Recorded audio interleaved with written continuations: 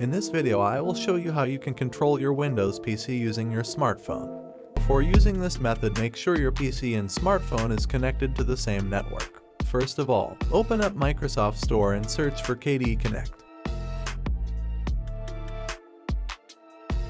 You need to download and install this app in your desktop PC. After installing this in your Windows PC, you need to do the same in your smartphone. Open up Play Store or any app store that you use and search for KDE Connect. Download and install. Once done, open both of the softwares in both of your devices. Click on the corresponding device shown on your smartphone. Click Request Pairing.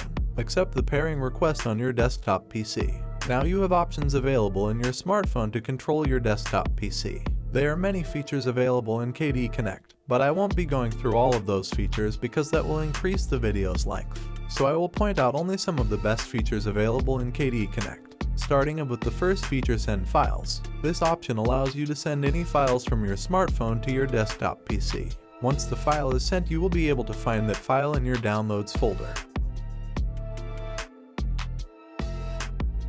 The next feature is Send Clipboard. This feature allows you to send any text from your smartphone to your PC. All you have to do is copy the text in your smartphone, and then click on Send Clipboard option, and after that you will be able to paste the text in your desktop PC.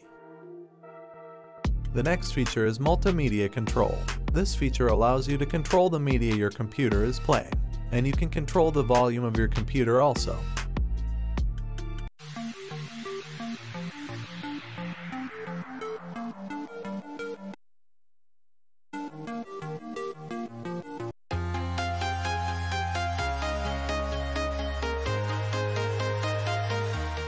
The final feature is Remote Input.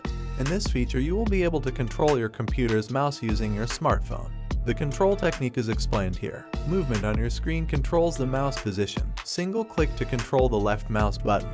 Double click on your screen will control the right mouse button. Triple click will control the middle mouse button. You can scroll using 2 fingers on your screen.